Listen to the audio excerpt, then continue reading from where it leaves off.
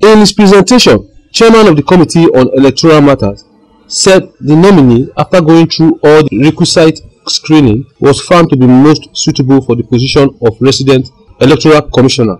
I rise to present the report of the INEC Committee on the confirmation of the resident Electoral Commissioner representing Kebbi State for the Independent National Electoral Commission.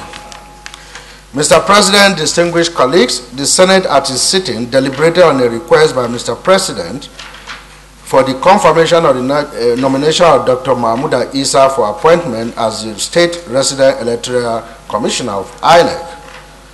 The screening was conducted, and below are some observations.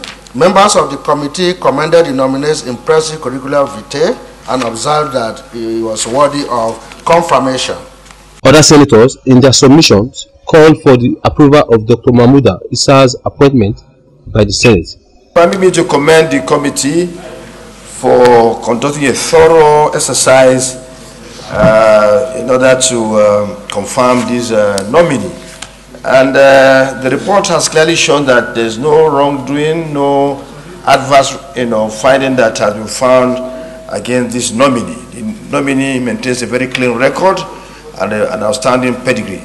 For this reason, I urge my colleagues to, without any delay, give the nod for the nominee to be confirmed. Let me align myself with the previous speaker to commend the committee and to say that the nominee comes from Kwara in Gaski local government, and we share some contiguous boundary.